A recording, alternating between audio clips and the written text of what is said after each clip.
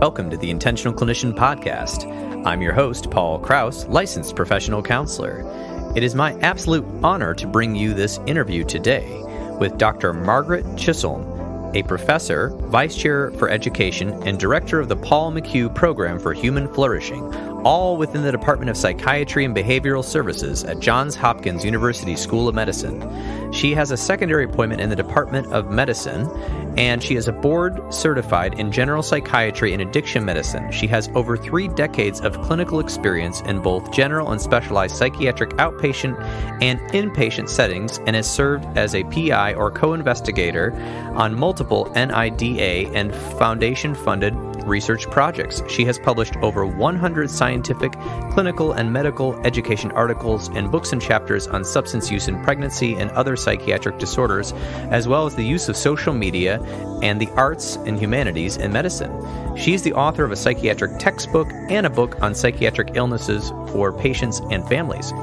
From Survive to Thrive, Living Your Best Life with Mental Illness. It's an interactive guidebook for patients and their family members, or just about anyone searching for a path toward greater well-being.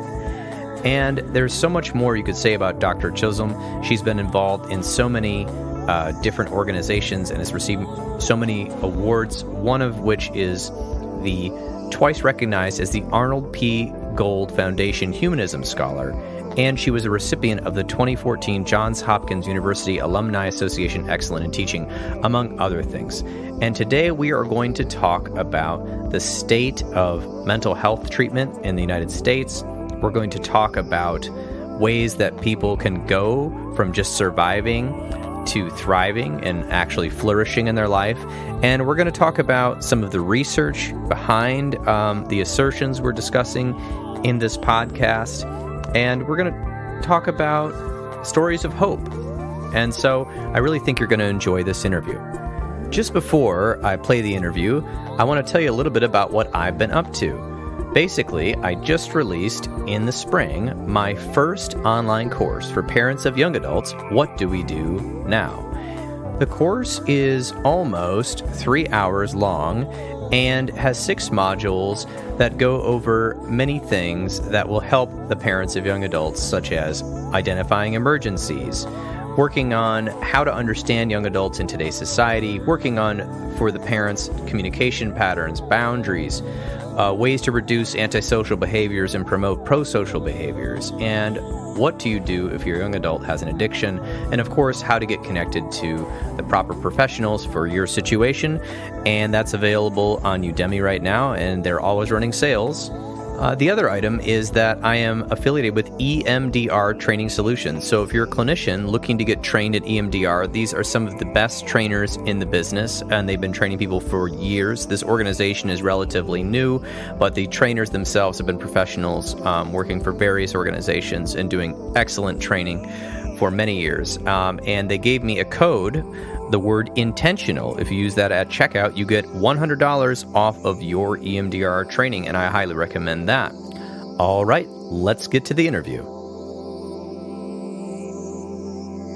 Welcoming to the show, Dr. Margaret Chisolm, and I appreciate you coming on the Intentional Clinician. Oh, I'm really excited to be here chatting with you today. It's a great honor. Wonderful. And I am excited to tell everyone about your book that you are launching, From Survive to Thrive, Living Your Best Life with Mental Illness. And being a doctor who wrote a book, I am just curious, what are some of your inspirations for this book? It's a great question. I mean, I was in private practice for a long time before I joined the full-time faculty at Hopkins, and I was trained in a way of thinking about psychiatric illness that no one had written about for patients. And so I would often explain what kind of psychiatrist I am. That's what most people ask, what's your orientation? And so I sort of explained how I was trained and the way I think about psychiatric problems. And I thought it would be great to have a resource to give to patients. So for over 20 years, this book has been in my mind. I first wrote a book for clinicians on the same topic, and then decided to turn that book and some of the pearls from that book into a more accessible book for patients and their families to help them understand this way of looking at psychiatric problems and then actually going beyond the psychiatric problems aspect of one's life to how to be going beyond the psychiatric problems in one's life to learning how to live one's life to the fullest, despite or sometimes even because of psychiatric illness. Well, that's excellent. I think that it sounds like a great deal of time and effort was put into this over the years. And I think that's great that you've written this book. And I'm curious about, just for the listeners who listen to this show, a lot of them are looking for answers. A lot of them are clinicians as well.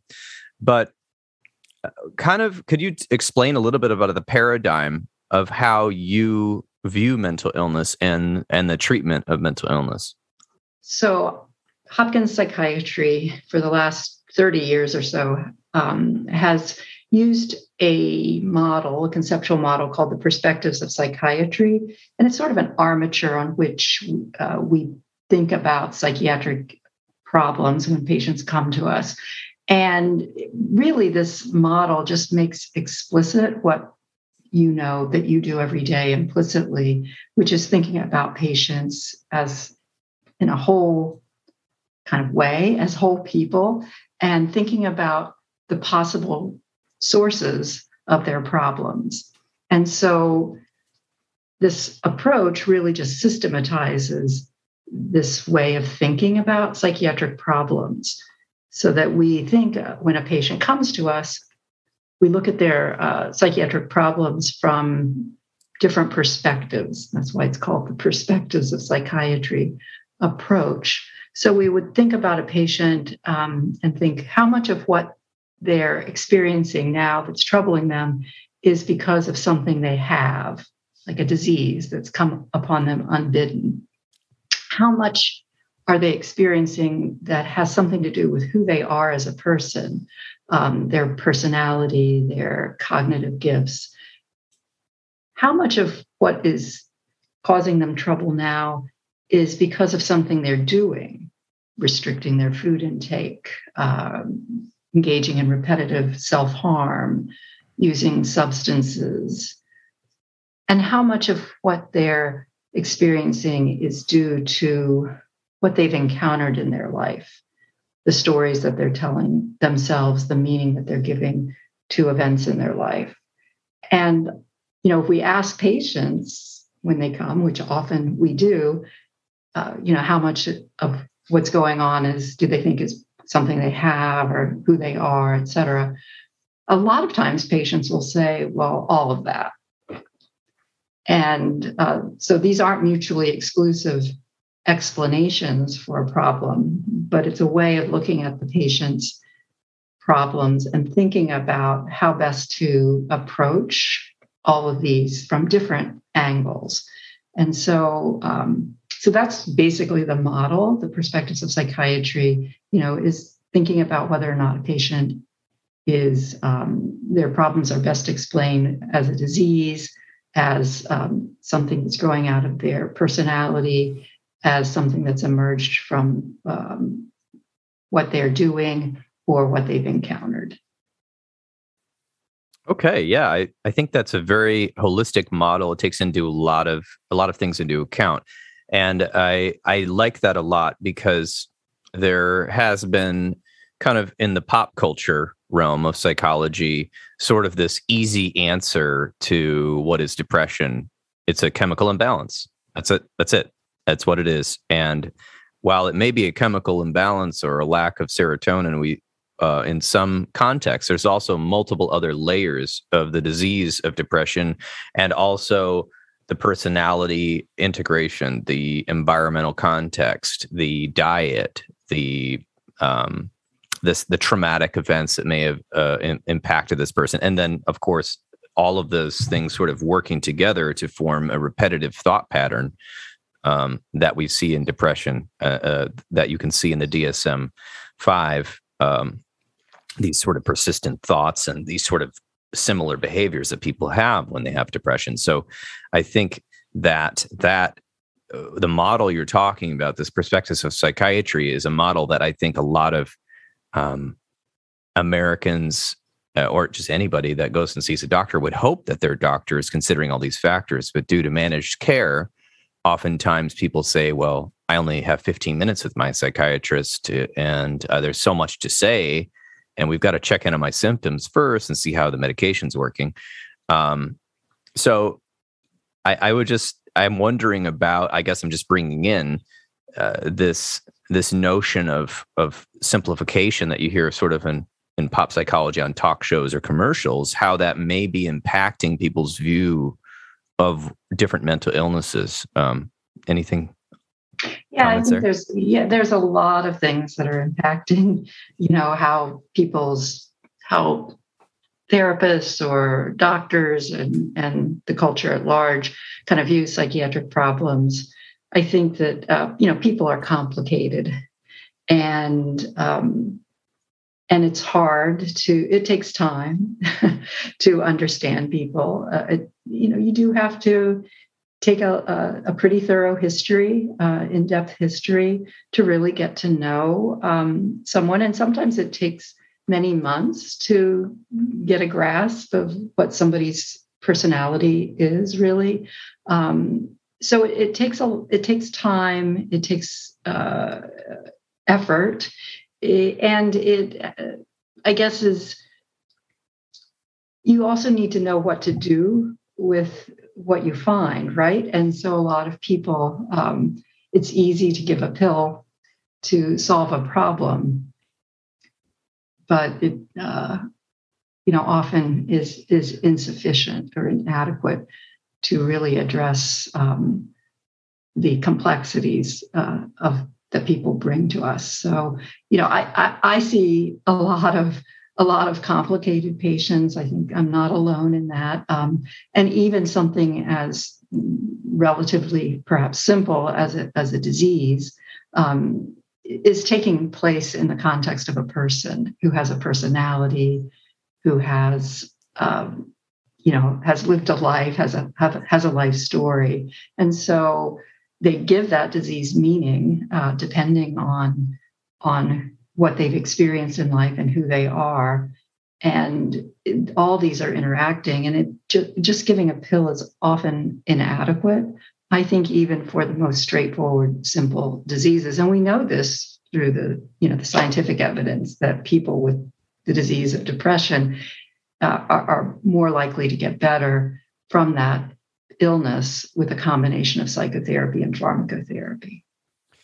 Yes, there was a very extensive meta-analysis released by the American Psychological Association, for sure, a couple of years ago, maybe 10 years ago, that said the efficacy of recovery improves, I don't remember, a giant percentage. You can look the study up, if you combine pharmacotherapy with psychotherapy. And I think that was a really big clue in the research, in the meta-analysis of the research, to kind of help us join forces, balancing the biological systems with some of the things that I guess I would say the whole life picture that a lot of doctors who are very busy don't have time to do psychotherapy, which is a whole hour with one person, every week in the outpatient model.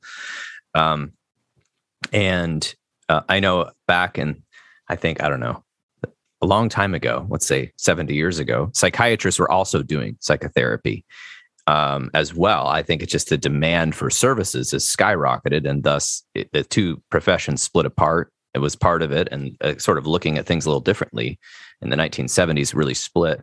And now I think we're trying to figure out how to work as a team. And I think that is the best model to take, is to have multiple. And of course, I even go further. If I work with a client with post-traumatic stress disorder, oftentimes I will try to get them into physical therapy for their pain. They have a lot of times physical pains that may be related to patterns of muscle holding due to emotional distress. So we have psychiatry already, we have the therapy, and then we have also got the physical therapy going on.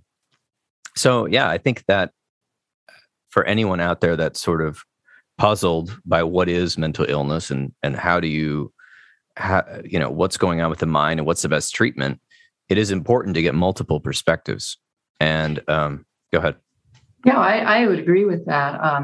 There are some psychiatrists that still do their own psychotherapy, or, I work with therapists as part of a team, but I also, for some patients, am conducting psychotherapy with them. So, and I think the pressures, yes, in some ways it's because there's inadequate resources and maybe more people need psychiatric services. But I think sometimes it's market driven. Psychiatrists can make a lot more money seeing patients for quick medication visits than for psychotherapy visits. So, so I don't think I think there's still an option for psychiatrists to do psychotherapy if they want to. And for some patients, I think it's more advantageous to have a single person. I think for many patients, it's more advantageous to have teams of people.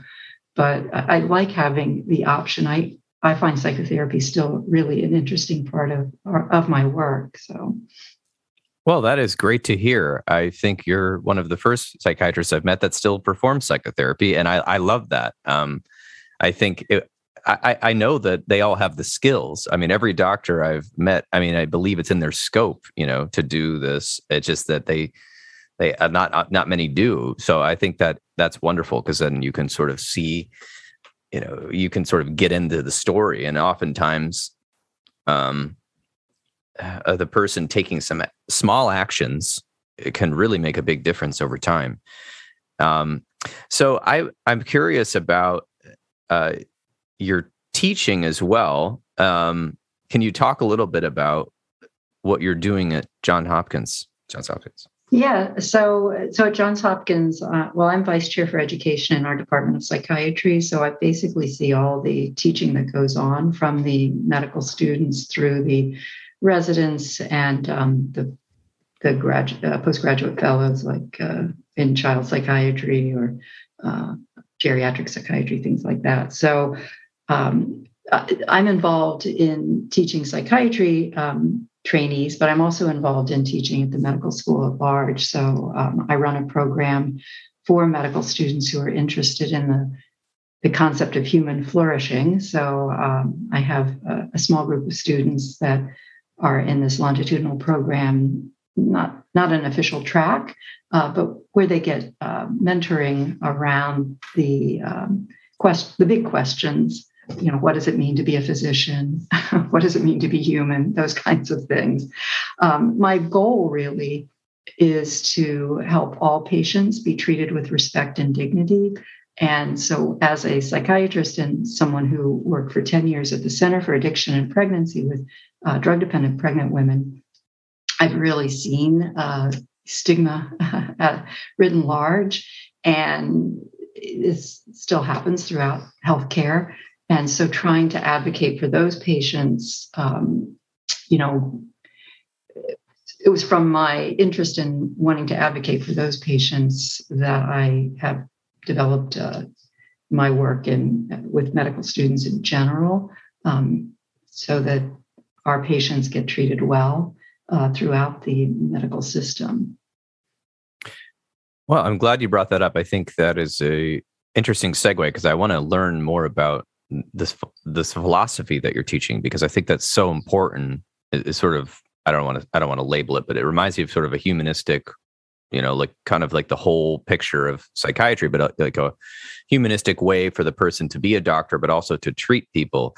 And I've worked in multiple systems. I've worked in Chicago's mental health system. I worked in Phoenix's public mental health system, Phoenix, Arizona. And now I'm in private practice and run a clinic. And I have seen the same thing you're seeing, which is what you've seen, which is there is a stigma about certain patients that come in, and sort of sometimes a knee-jerk reaction by providers, which can be devastating to the patient, and almost like a loss of, I think this might happen from burnout too, like a loss of belief that they could actually get better, which is completely actually against all of the research. All of the research shows that if people are engaging in treatment, psychotherapy and in psychiatry, especially multiple treatments, that they get better at the rate for psychotherapy. I think in Dr. Wampol's book was 0.79. And I think psychiatry and therapy, I wish I had this study in front of me, was way over that. So can you talk a little bit about how important this philosophy is about human flourishing? It reminds me a little bit of positive psychology, but this idea of languishing versus flourishing, some of your philosophy around that. Yeah, so just to back up a bit, I do think that our patients are highly stigmatized. There's even pecking orders within psychiatric illness and even within addiction. And so, it's so important to help medical trainees and physicians or health professionals of all kinds to view our patients with respect and dignity. I do think the fact that so many of our healthcare professionals are trained in acute care settings where they see people at their very worst, and they don't see the great stories, the hopeful stories. When I tell people that I've seen patients literally who have been sex workers and IV drug users who are now full professors, literally. It's astounding. I think people are in the healthcare profession don't really see all the success stories. Often I'm asked, isn't psychiatry a depressing field? And I'm like, no, it's, people get better. There's always hope. And so I think that people in the healthcare profession have a skewed view of these illnesses and these problems and these patients. So one of the things that I'm working on is helping people treat everyone with respect and dignity. And it boils down to this question of what does it mean to be human? And what, is the aim of being a healthcare professional? What's our goal? What's the meaning? What gives us meaning and purpose? And I think that part of our job is to help people lead the fullest lives that they can. It doesn't end with just getting somebody over their acute physical illness or their acute mental illness. It's actually helping them go on to reach their fullest potential. In order to do that, you really have to kind of dip into this area of philosophy, which is, what does it mean to lead a good life? What does flourishing look like? I think that, for this, I've really turned to the work of Tyler Vanderweel, who's at Harvard. He's an epidemiologist who's looked at big epidemiologic databases, these longitudinal studies of large groups of people. And he's looked at how they define a good life and what evidence there is for what helped them achieve a good life. And so the domains of a good life that he describes, the domains of flourishing, are happiness and life satisfaction, mental and physical health, meaning and purpose, character and virtue, and close social relationships. There's also a variable of material financial security or stability, which of course is important for all of us. And what he's found is that there are 4 pathways to flourishing. This is from the scientific evidence. These are causal links. This isn't just associations. And those pathways are family, community, particularly religious community, in part because in these large epidemiologic data sets, that's one of the few communities that they ask about, education and work. And it's those pathways. So just like I look at people through the 4 perspectives, is this something they have or something who they are as a person, what they're doing, what they've encountered. I also look at those pathways. What is the relationship with their family? What is the, what are they doing in terms of work? Those kinds of questions. And, I found this at the Center for Addiction and Pregnancy, that it was relatively easy to get women to stop using drugs, mainly heroin, during their pregnancy. There were lots of incentives to not do that. But keeping them off of drugs long term, or helping them stay off drugs long term, is more challenging for various reasons. And so often in addiction, we ask them to engage with a community like AA, where they can get that kind of support. Many of the patients have burned bridges with their families. We, help support them in trying to rebuild those bridges as another source of support and meaning in their life. Many people haven't achieved educationally what they would have liked to have achieved. So helping people get their GED or get back in college, and then helping people find work, because the only thing that's going to keep people well and help them reach their fullest potential is to have these other parts of their life be sort of competing positive reinforcers to the drug use, right? So having a sense of meaning and purpose, reason to show up at a job, show up the next day for a job that for which you're getting paid, or knowing that somebody is depending on you at AA or in your faith community or your family. All those kinds of things bring more success and build on one another so that somebody can actually stay well. I often say to medical students, you're complaining about this patient not following your recommendations to take their insulin, but why should they? They, have no friends, no family, no job. They haven't had an education, so they can't even really kind of enrich themselves on their own through reading or going to the museums or whatever. What meaning and purpose do they have in their life? They have no close social relationships. They're not satisfied with their life. What reason do they have to take the insulin? So I think these pathways to flourishing and the flourishing domains are important for all of health, not just patients with psychiatric problems. Yes, I agree completely. And it seems like one of the things I've heard about, and I guess I love that this is research backed. It reminds me a little bit of Dr. Dan Siegel's work at UCLA. He talks about healthy mind, activities. And I believe actually he named all of the ones all the domains you were naming. But these pathways to me are really interesting because in all of these pathways, there's a couple of components like family, community, education, work.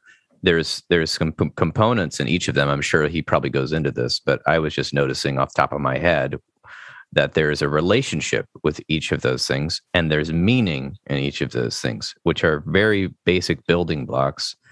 And I don't know if this is totally research driven, but one of my observations in psychology is isolation makes all of the symptoms that you may have had worse, if you're isolated for a long time. And I know that during the pandemic, when there was lockdowns, we saw crisis line calls increased, at least according to the consumer sector, increased sales of alcohol, marijuana where it's legal, increased prescriptions for various things. We saw in my clinic, I thought we were going to have less calls because we were doing telehealth, which was not everyone's favorite, but we had more calls than we'd ever had before, organically driven from the internet and referrals. And so the meaning and the relationship are just so key to humans. And when somebody has missing one of these factors, it's like it can be devastating. And then stress is, of course, another factor we can measure. And at least in the psychology, according to things I've read in graduate school, stress can also exacerbate symptoms such as anxiety, depression, hypervigilance if you have some sort of post-traumatic stress.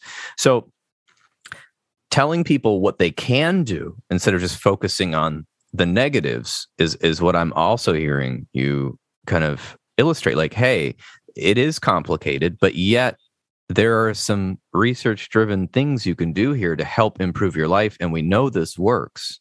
So how do we get you connected? And I remember that when I worked with people that had no resources, or not none, but very few resources, monetary and very little connection, the rate of them sort of graduating, so to speak, therapy, or getting to a place where they felt that they could see me less was much slower. And then when I worked in private practice with somebody who had a really good job and was connected to family, had a great education, was connected to various communities, whether it was religion or a bowling league or whatever, they seemed to just, I did some interventions, and all of a sudden they're saying, I don't know, 10, 15 sessions later, okay, well, this is great. I guess I'll see you once a month just to make sure I don't feel bad again. Whereas when people, they'd have one of the things, they'd have a family, but there was a lot of dysfunction. They weren't connected to community. They didn't really have an education, and they either had underemployment or unemployment. They might see me for a year or two, and we'd slowly, outside of the sort of interventions of mental health that I was doing, we often worked on what I would just call basic goals, such as, okay, well, let's work on applying for jobs. That was just part of the session. Okay, what can we get you connected to? And when they got connected and when they got a job, even if it wasn't their favorite job, I just noticed that in my practice, how they would all of a sudden say, okay, well, let's switch to every other week, or, I'm going to talk to my doctor about decreasing my Wellbutrin, and it was just sort of this natural thing. And so I've seen that anecdotally, but I'm glad to see that there is a lot of research on that. I wanted to know maybe some stories that are, I don't know, intricate to your understanding of how you've decided to bring in these really cool, I think really cool factors of being human, not just the medical data. Is there any stories that have inspired you to do this, that led you to this? Well, so much of my inspiration comes from my patients, and I don't want to share stories particularly to any one patient, but just in general, the patients that either have given me permission to write about them, or the ones that we have kind of made amalgams of in a couple of books. These are stories of people who a lot of people had given up on, or who didn't seem to have much hope, or had a long journey ahead of them, who've really gone far. I mean, there's this one patient who has this devastating illness of schizophrenia. It's every parent's nightmare that their child would have this illness. I worked at a small private hospital and a day hospital for people with schizophrenia, and would see, tragically, parents send their kids off to college, and these, mostly Ivy League kids in this place would come back from college after a semester, a year, and, have this illness that had basically extracted their personality. And so, what do you do in the face of that devastation? But, working with patients over time, you do see huge success stories. And this one patient that I'm thinking of has, he now has a girlfriend. He's living independently. He has a job. And although he was an extremely bright person and was, at an elite college, he still managed to go back to school, not that same school, and get a degree. And he reads and enjoys literature, and he really leads a full life. It's not the same life that he imagined for himself or his parents thought that he was going to lead, but it's a really good life by all measures. He's, happy, he has meaning, purpose, is physically well, just lost a lot of weight, actually. So it's stories like that give me inspiration, because, I don't think there are many diseases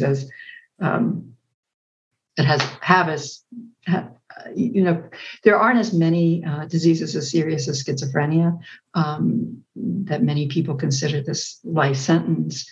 And to see somebody who, even with that disease, is able to thrive and flourish, again, with these pathways. He had a very supportive family. His sister got very involved with NAMI, really educated herself, became quite an advocate. He, himself went back to school, got a job, and he himself was part of the mental health community and advocacy community. So those pathways are really predictive of success. And when a patient comes in, as you've said, that doesn't have any connections within those pathways, it's a poor prognostic sign, but it is our job to help them establish those connections to those pathways, strengthen those pathways, and they will reach their fullest potential. Some people don't think that's part of being a mental health professional, but I think it's part of being any kind of health professional, is helping our patients' lives reach their greatest potential. And we have that opportunity when we see a patient. Yes, I agree. I think we have an opportunity and a privilege. And I think, I'm not sure how to fully explain this, but one of the things I've said to my patients and clients over the years was, my job is to get you out of therapy, not keep you in it as a subscription. There's so many people that want to come see a therapist now because luckily in the public, a lot of celebrities and people have written books about how it's okay to, go through a period of depression or anxiety that is debilitating to you. And we all go through these things, and it's sort of helped normalize it just since I've graduated college in the last 20 years. So I've seen a huge shift in that but it just depends where you live and depends who you're around and what opinions you're kind of listening to. But it is much more open. And I think that is our job, is to get people to not only, recover, but not just palliatively, but to really see how can they pursue their dreams, because then that's a ripple effect.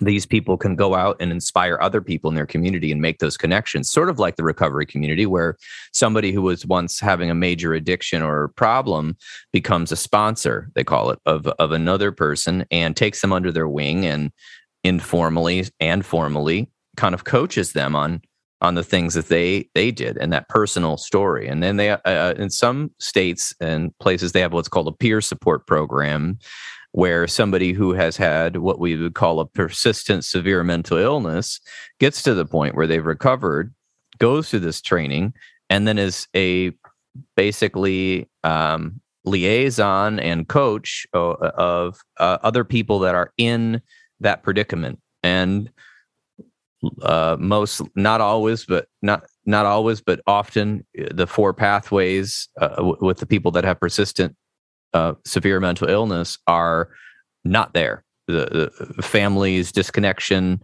or had abuse, community, not really much, or maybe they had a traumatic experience with the community and they've left it. Education isn't either, they're not using it, or something happened there, and then often problems with job stability or even having a job. So I'm curious where to go, but I have a lot of, you wrote so many good things here that there's so many options, but I wanted to talk a little bit about a couple of things. I want to talk about the life story, and I would love to hear just a bit more about your perspective on the actual diagnoses, but I'm not sure, and the labels that people get when they sometimes go in for treatment, but I'm not sure which one to go to first. I'll talk about, I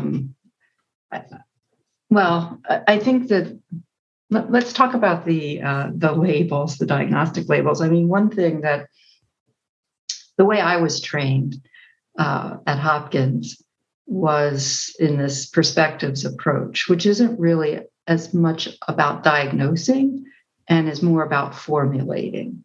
So we're trying to understand the origins of someone's problem or problems and help them recover from those acute problems and keep them well. So each one of those perspectives that I talked about, the disease perspective, the dimensional perspective, which is our name for the personality perspective, the behavior perspective, and the life story perspective, each one of those perspectives is associated with a treatment goal. For disease, it's to remedy or cure. For the dimensional or personality perspective, it's to guide someone through life's provocations and help them respond differently.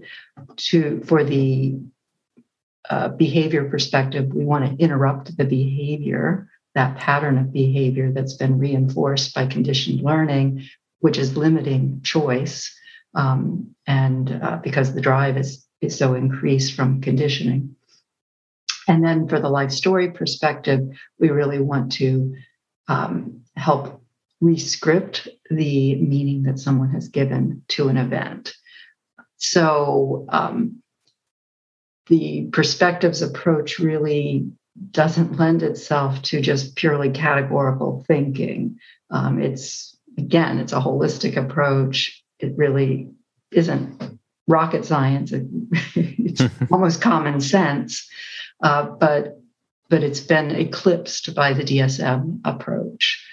And the problem with the DSM approach, well, there are many problems with it, but one problem with the DSM approach is it's a grouping of categories, and disease reasoning is really a categorical approach. So even though it doesn't, it's atheoretical, it's not saying these things are diseases or aren't diseases, but just by using this categorical approach, it implies, or people infer, that these are diseases. The DSM was developed for research purposes to ensure reliability in diagnosis, so that if somebody in the UK saw a patient with this set of signs or symptoms, and somebody in the US was doing research on that same population of patients or that same quote unquote disease or syndrome, that they would be talking about the same thing. So it was really designed for reliability in research. And some of the categories in like the DSM-3 and 4 didn't even have reliability, like the personality disorder. That's why they're clusters, cluster A, B, and C. It's because individually within cluster B, histrionic, narcissistic, antisocial, borderline, none of those could be reliably distinguished from one another. So wasn't even good reliability. And then in the field trials of DSM-5, major depression had low reliability. So, so that's one problem. The other problem is that, well, it doesn't say anything about validity. So that's another problem. But another problem is that there's lots of overlap, right? There's a lot of non-specific signs and symptoms in these checklists. And it doesn't tell you anything about the origin of someone's problems, which is really needed to treat it. You've got to know where it's coming from to be able to figure out how best to treat it. So for all those reasons, I think the DSM is highly highly inadequate, greatly overused. And, you've seen this. People come with 10 different DSM diagnoses or more. These are young people, somebody who's 25 years old. It's like, it's ludicrous and it's absurd, and it undermines the credibility of mental health professionals, I think. I agree completely, because as I've said, you can't take a blood test to prove that you're anxious. It's not cancer. You can't just, you can't say it. These are, again, behavioral patterns and groupings that were used by doctors and now therapists to distinguish what we're talking about. But again, even major depression and general anxiety have overlap.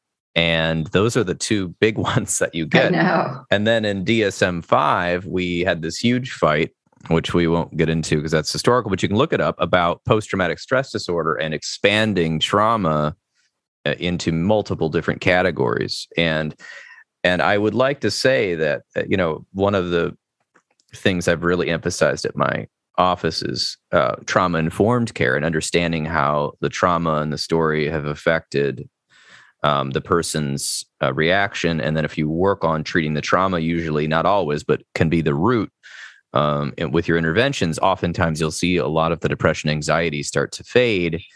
And even if you can't prove that they have post-traumatic stress disorder, which is interesting. So with that, it reminded me the other day, and that this is just, I guess, a story that illustrates this. We had there's somebody I know that had a client. I'm changing a lot of things right now, so no one will understand it.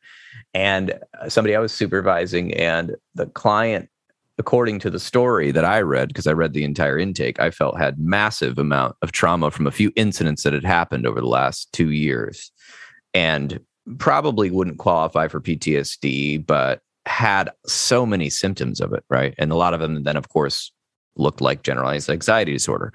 Well, they needed to go for work or something to get some sort of, we're a therapist, we're master's level. So they had to go to a psychologist to get some sort of test done. And they apparently, the psychologist hardly interviewed them and just gave them a bunch of paper and pen tests. And they came out with like 3 or 4 diagnoses, which all overlapped. And then the worst one of all was avoidant personality disorder. And I said, you've got to be kidding me, because the person was avoiding people due to the traumatic event that had occurred, but they weren't fully avoiding people. I mean, they still had a job and they still had friends, but they were on the test. Of course, they're writing, no, avoid, avoid, avoid. Well, one of the biggest symptoms of post-traumatic stress disorder is avoiding the stimuli of what caused the trauma. So my eyes rolled back and like fell out of my head. And then I had to, the clinician had to explain to them that they basically spent an hour, maybe more, explaining to them that these diagnoses are not, these are observations. And in this case, it sounds like the psychologist didn't do due diligence in interviewing them and just gave them 6 tests or something to take. And then it's like hard. It's like, they have a doctorate behind their name. We have a master's level. And then they needed it for work. But then you give that to your work and they say, my God, you have 4 diagnoses. This is insane. I don't know if you could, it's like, this is putting this patient in this terrible position. So the good news is that the patient did calm down and apparently is realizing that, while they got these sort of categorical diagnoses, that they will have a chance at recovering in their life and are willing to participate in therapy. And I think maybe the letter did help their job, give them FMLA, but Family Medical Leave Act. But yeah, these diagnoses can become an identity. They can become a blow.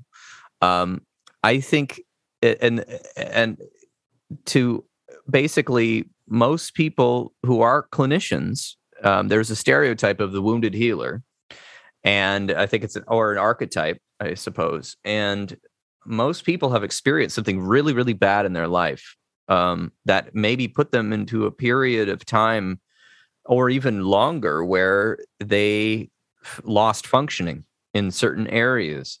And so I think that's another problem, is that if you get this diagnosis, it's like, well, the diagnosis is on a spectrum. sometimes most people during the pandemic, I would say most people met about half of the criteria for either major depression or generalized anxiety disorder, but maybe all of them. It's just they weren't meeting the categories that say, is impeding functioning for 6 months in these categories, but they had the symptoms short term acutely.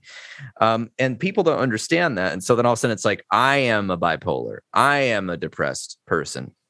And then when that happens, then you're really in trouble as a clinician, because we've taken this on to a whole nother level where, and I get it with cancer. I'm a cancer survivor. I'm a cancer patient, and I'm going to beat this cancer, right? Because it's a foreign entity in my body. But if I've got depression and anxiety, it's almost like it's my fault. I'm the problem. And I don't know. Right. That's kind of how I was seeing that, what you were saying. Yeah, it really does become part of your identity, these labels. And, sometimes that can be helpful. Often it can be not helpful. The personality disorder diagnoses, we don't use those at Hopkins for the most part. We look at people on these dimensions. We use the 5-factor model, the NEO-PI. Actually, some of us call the DSM personality disorder diagnoses as that's really just sophisticated name calling. If there's no reliability and there's no validity, that's just, using fancy words to call people names. But I think it's much more helpful to be able to say to someone, look, on this dimension of, say, strongly felt emotions and weakly felt emotions, which we'll call neuroticism, you're 2 standard deviations from the mean high on strongly felt emotions. So for you, that's your potential. And when you meet certain provocations, which some might be avoidable, but some might be unavoidable for the most part, like driving or waiting in line someplace, your response in either your natural feeling is going to be whatever, rage or something, and it's going to be very strongly felt. But you can learn to think differently and respond differently to those provocations. And let me help guide you through this process. To me, that's, and also you're not saying it's good or bad to be 2 standard deviations higher. It's going to put you at more risk, but there's some benefits that come to being having a lot of strongly felt emotions. Poets have experienced these, actors have experienced the benefits of these. It's just certain situations or provocations, it's going to be a liability. So I think that's just much more helpful to people to understand where they are on these dimensions, to understand their personality, their affective temperament, so that they can then, not necessarily label themselves as having some kind of disorder, but instead see that it has some strengths, their personality, and in certain situations, it has carries with it some vulnerabilities. I think it's much more positive and hopeful than being labeled with a personality disorder diagnosis. Yes, I agree with that completely, because like you were saying, actors and musicians and poets and things, some of the most moving pieces of art or music or film or even just a speech have come from people that have had enormous problems and maybe even diagnosis. If these are most of these diagnoses, of course, are modern, but if you just look at history, people that were inspirational, they didn't just have this sort of peachy life where they were non-reactive and all of this. I mean, there was lots of reactivity and different challenges. So I like that. And I think it's so much more holistic. And I'm hoping over time that your book and your perspective leaks more into the mainstream narrative of people. And I wanted to ask, because I want to really kind of emphasize some positive stuff here. You talk about the life story perspective. how we can create our personal narratives and how they help us cope with the turbulence of life or hinder us. Can you talk a little bit about that and I guess also rewriting your life story? Yeah. So, I mean, the life story is quite interesting to me. And you had mentioned trauma. And so, I guess I will say this, just to back up a little bit. I think there's a big interaction between our personalities and the meaning that we give certain events. I had a patient that was on 9/11 at one of the lower World Trade Center buildings when it went down, and he never lost a night of sleep. People halfway around the world had trouble sleeping. He didn't, because he was of a certain personality, dimension in terms of weakly felt emotions. Didn't really, bother him. So that was an example of how maybe that was adaptive for him being that way. But I guess my point is that one person's potentially traumatic event is, I think a potentially traumatic event can be experienced as trauma by one person and not by another person, in part depending on their personality. But for most people, the life story perspective has this underlying conceptual triad of setting, sequence, and outcome. So, there's a setting for a particular event, a sequence of events, and then the outcome is the story, basically, that you're telling yourself, how you're dealing with this event. And, sometimes those stories can be helpful, and sometimes the stories we construct cannot be so helpful. And so the goal is to help a patient find a story together, collaborate together on a story that will be more adaptive. This is kind of bread and butter psychotherapy. There's the sort of a most common kind of story is that people might perceive themselves as victims of events, and you might want to rescript towards more of a survivor story. A friend of mine lost a baby to SIDS, and of course, what any mother might do is start wondering if they had done something wrong, if they had, if it was because they were co-sleeping or this or that, or were they not attentive enough? And while who knows where the truth is in any of that, but what would be a more adaptive story to help this person cope? Well, the story that this is a random act of tragedy, right? And nobody really understands what causes SIDS. There are some risks for that, but the literature is complicated. Yes, co-sleeping is associated with SIDS, but most of the co-sleeping studies are in people that are, living with limited resources.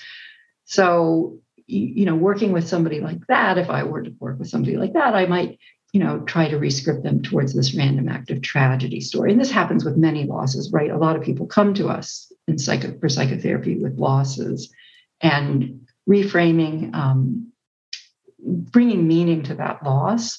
It might not be, people might have thoughts like, oh, this person died because I wasn't, a good Christian, or I wasn't, or I should, because of some failing of mine, or whatever. They can give all kinds of unhelpful meaning to a random act of tragedy. So again, I think the life story perspective, if that's sort of the origin of the person's problems, looking at the interaction of that and personality, which can color the strength of a reaction to an event, and then helping them craft a story collaboratively, tentatively, that will help them move forward and find some healing from that encounter. That's the idea of the life story perspective. Yes, I like that a lot. And I agree. It is, there's a lot of psychotherapies that are attempting to do that. And like with the trauma one, like you said, like some people they go through something and it's not the big event that is the traumatic event for them. It's something that maybe somebody else would say is, wow, that didn't seem like that big of a deal. But to them, it impacted them because where their mind was at the time, and then, going into fight, flight, freeze, it's dependent on the person. And then right there, our mind usually quickly makes up a story. And so oftentimes psychotherapy is unwinding that story, reframing that story, while in some psychotherapy, like EMDR therapy, actually going back and looking at the event that we don't want to think about and seeing a slightly, I would call a zoomed out perspective instead of the first person, kind of a third person perspective, and being able to sort of weave that into our narrative. Because the hard part about mental health is that if we can accept the difficult parts of our lives that are not what we wanted and missed our expectations and aren't the story we would have told, then we can feel whole. But if we try to excise those difficult stories and shun them into the basement or under the floorboards or cut them off, you will feel a nagging or a void or I don't know, sort of ambivalence or whatever about various factors of your life, and that can be unsettling. That's just very, very general point.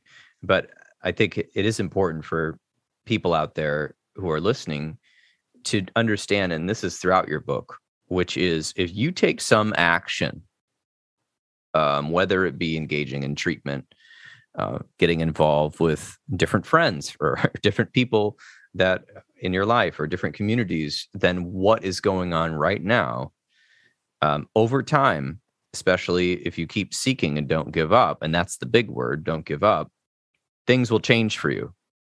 And especially, like with this big word, recovery. What is that? Recovery from mental illness, but things will change if you engage over time. And also if you believe the research, which is all there, which is great. We don't have to, we're not back in the Freud and Jung debates anymore. We have the research. It shows that it works, but it does take experience and participation, and finding practitioners that you feel align with those values, that look at you like a whole person, that are invested in your healing, not in just your maintenance.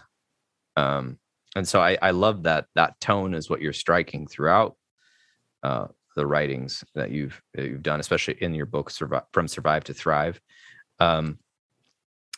Anything that maybe you want the listeners to hear, or something maybe I left out in my questioning?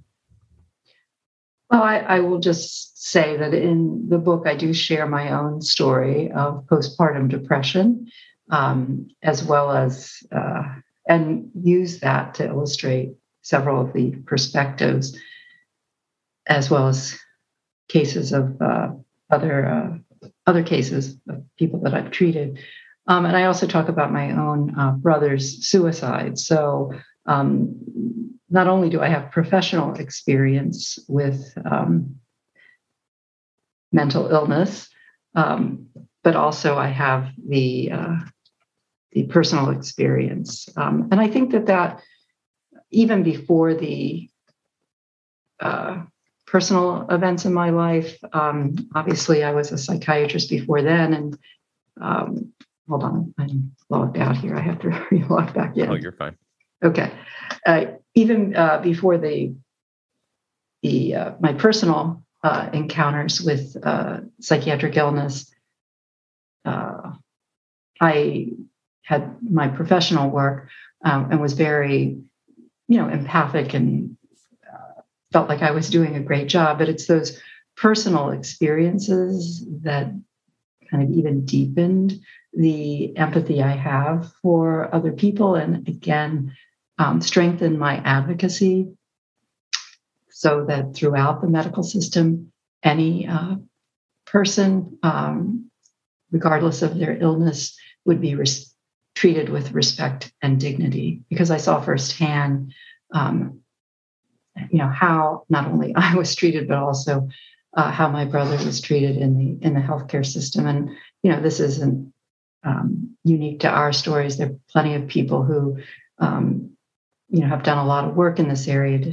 to show that people with severe mental illness have a shortened lifespan by substantially shortened lifespan by anywhere from 15 to 25 years. So it's really critically important that all of our patients are given the respect and dignity they deserve and are treated as people.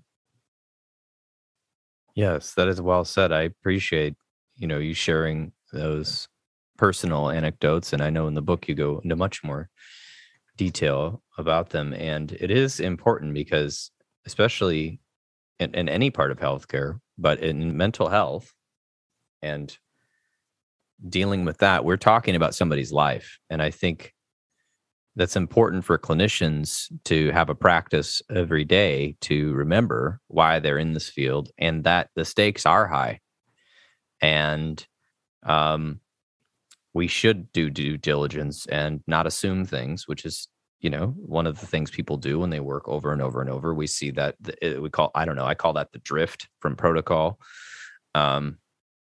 We drift, and I think that's important to remember that. And going through those things yourself, you see the impact of that. And so also one of the things, my favorite little thing to say for psychotherapists is, are you in psychotherapy at least several months per year, if not all year? As a provider, are you doing self practices so that you can reflect, so that you don't lose your perspective of other people's humanity just because they're suffering and this is your job? It's just vital. I mean, that makes the difference. I mean, we see that in the research on counseling, that in the common factors of what we saw with the treatment effect, that rapport was like 60%, allegiance, and the relationship's basically 90%, but there's three parts of the relationship that made up 91% of the treatment effect. And it was the relationship and the rapport.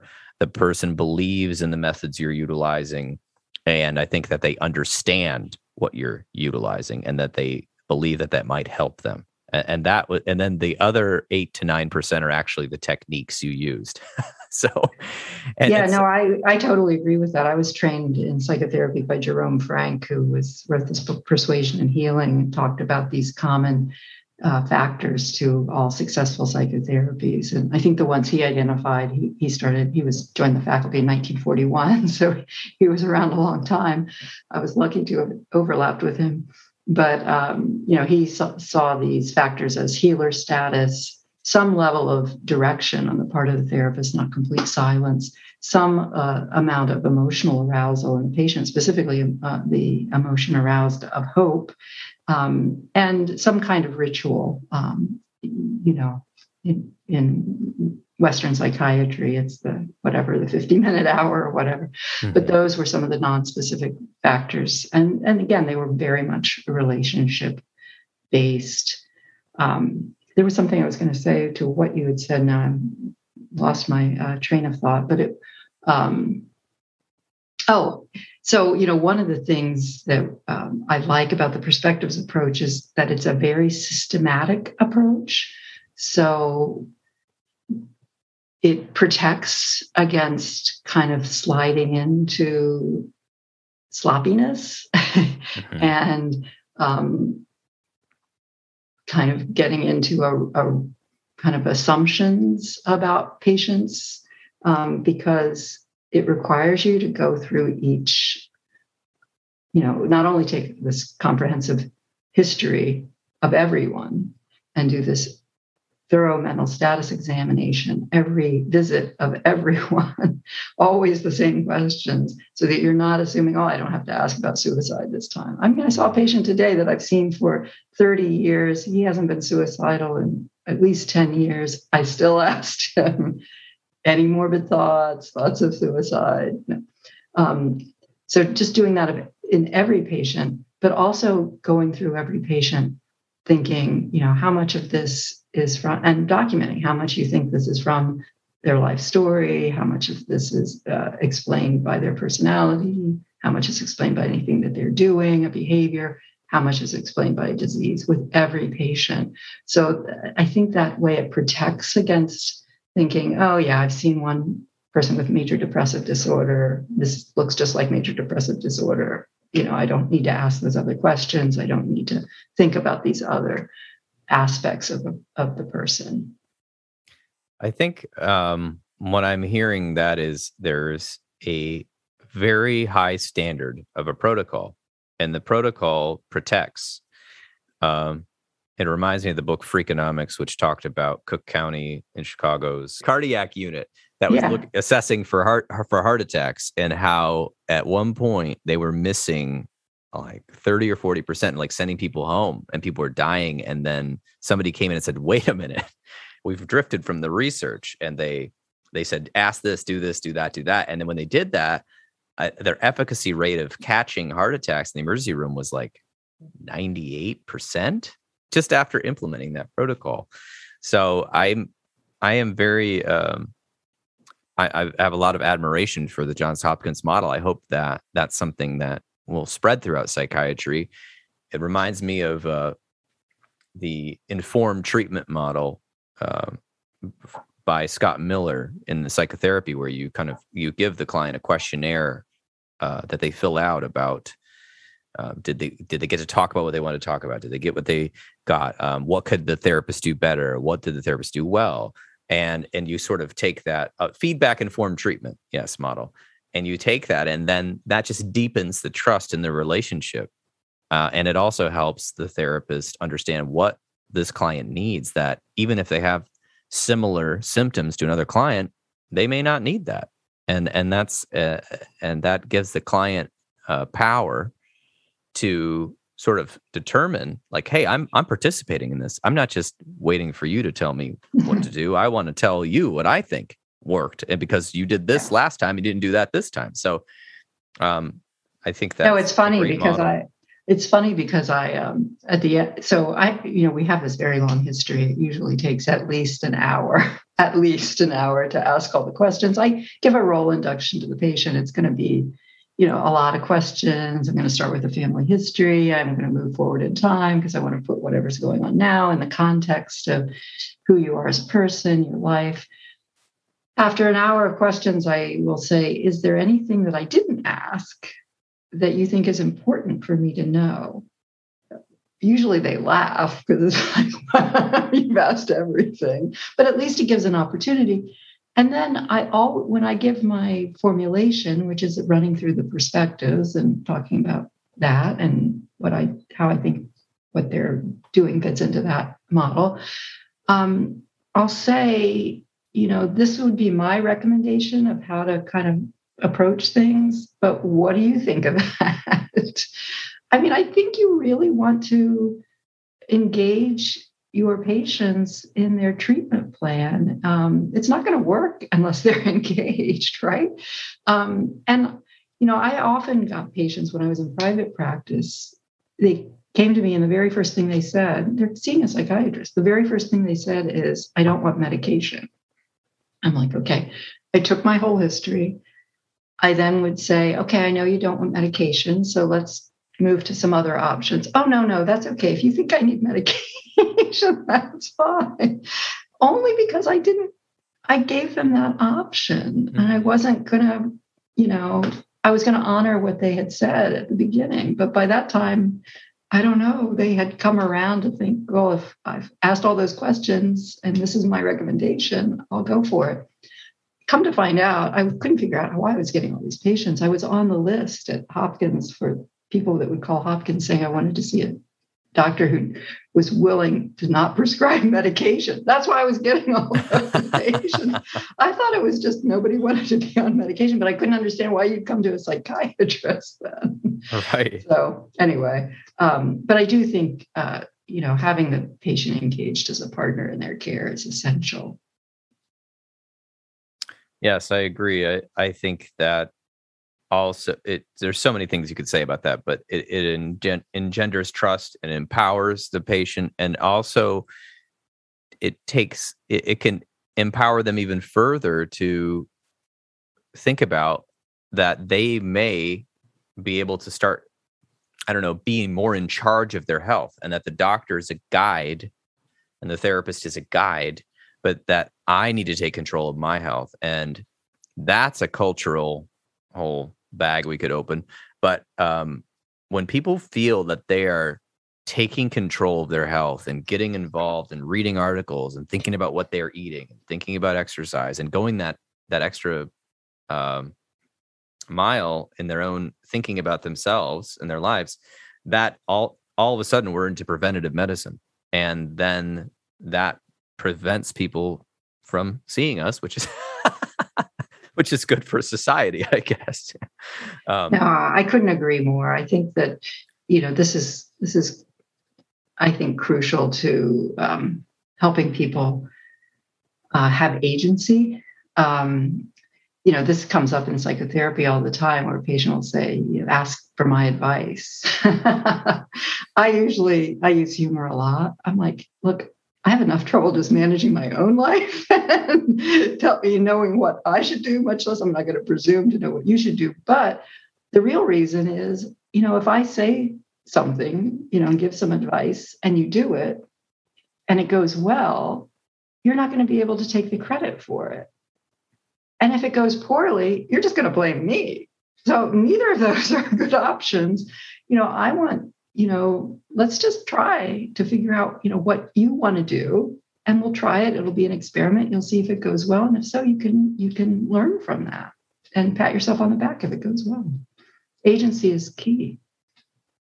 Yes, exactly. And like you said, it's a risk to give advice. And in psychotherapy and counseling, it was one of my classes. I remember this. It was like one of the first 101 classes. They said, we are not in the business of giving advice.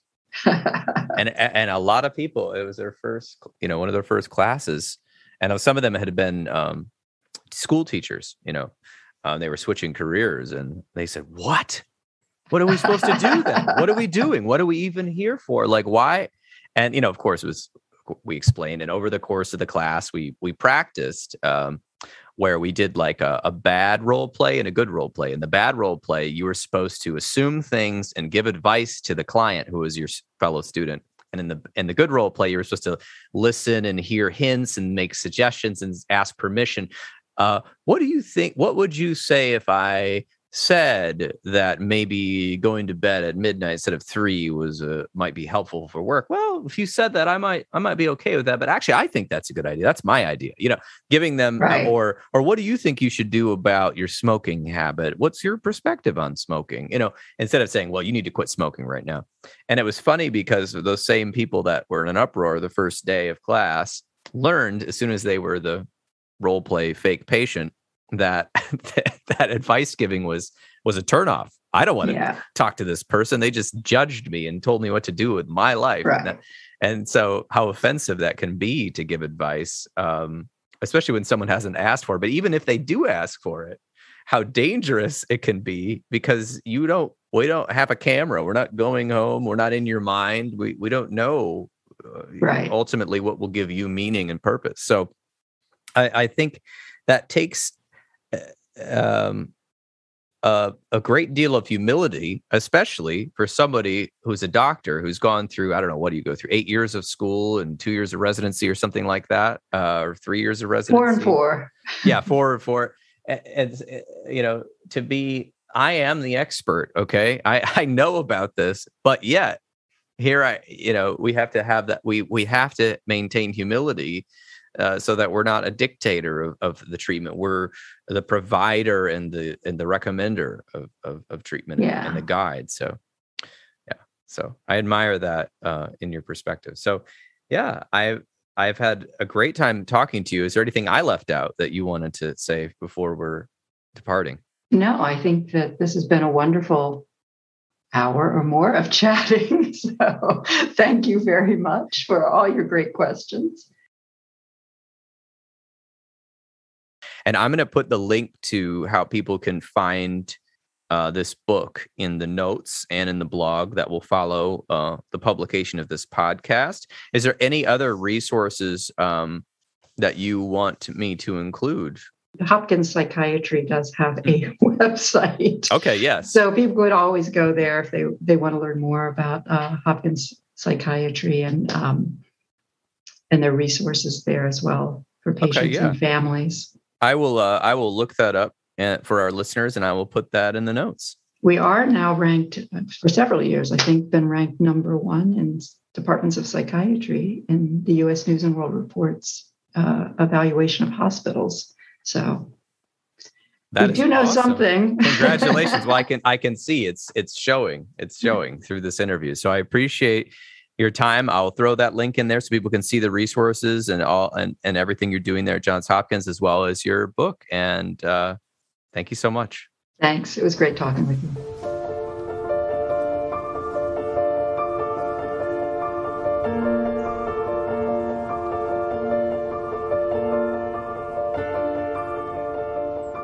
And there you have it. This has been another episode of the Intentional Clinician podcast with Paul Krauss. If you are enjoying the show, please share it with people you know. I would surely appreciate it. If you are looking for an EMDR International Association consultant, I am almost a full consultant, and I'm now a consultant in training, and I am providing hours weekly for people that want to join the group. We have a group every Wednesday online, and you can check out the details at counselingsupervisorgr.com or healthforlifegr.com, or just send me an email. If you are in need of counseling, do not hesitate to make an appointment with a local counselor in your area. You can make an appointment with the excellent clinicians in Grand Rapids at Health for Life Counseling Grand Rapids and now Ada, Michigan, and the Trauma Informed Counseling Center of Grand Rapids, which is all under the same website at www.healthforlifegr.com. That's healthforlifegr.com. The recording you just listened to consists of the personal opinions of Paul Krauss and his guest, and while these are based upon literature and their experience in the field, these should not be viewed as a definitive opinion on any subject. Listening to this podcast is not a substitute for treatment. If you are in a crisis, please dial 911 or the National Suicide Prevention Line at 1-800-273-8255. Are you a young person of color feeling down, stressed out, or overwhelmed? Text the word STEVE to 741-741 and a live trained crisis counselor will respond. Did you know you could support your local bookstore by shopping at bookshop.org? You can order a book from the comfort of your own home while still supporting a brick-and-mortar local business near you. If you are not a member of a local counseling organization and you are a counselor, please consider joining. There are a lot of things that happen behind the scenes at the state and federal level, and if you are not a member of your local counseling association, there are things that will happen without your permission. We need to stay vigilant to make sure that quality mental health services are available in each state. Mental health education is put in schools, that we have best practices among the healthcare professionals in our states, and making sure that we keep licensed professional counselors and other therapists accessible by the public. In Michigan, we have the Michigan Mental Health Counselors Association, which I recommend, and in Arizona, the Arizona Counselors Association. Please look up what's in your field. And again, if you want to be trained in EMDR therapy, check out the link for EMDR Training Solutions and put the code INTENTIONAL at the checkout for $100 off. All right. Until next time, I'm wishing you all a safe and peaceful week.